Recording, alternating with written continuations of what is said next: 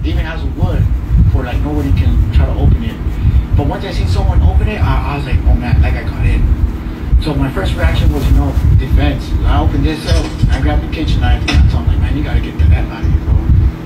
If you don't get out, I'm gonna stab you.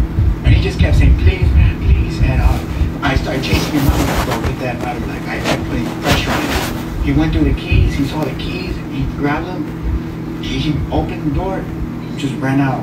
And then I started going after him. And we had the fence closed too. But he didn't care. He started up the truck and he just straight took off, man. He says he just bought the truck with his brother about a month ago. No. Landscaping business. He said it was heartbreaking and he doesn't know how he's going to work now.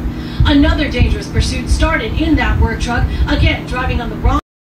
And then deputies rammed the suspect into that car again. Then Desmond Shaw and Sky 9 spotted deputies running up to that car.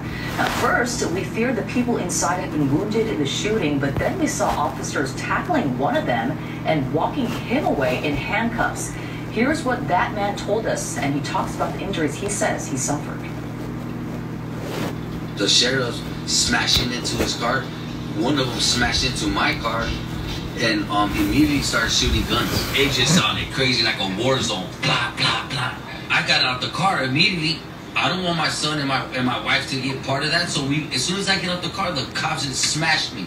Started socking me up. Why? Like if I was the... Why? That stole the car. They immediately throw me in cuffs and they're dragging me around and bumping my head, hitting my head. Did not have to happen that way. I had nothing to do with it. We're just bystanders getting out of their way.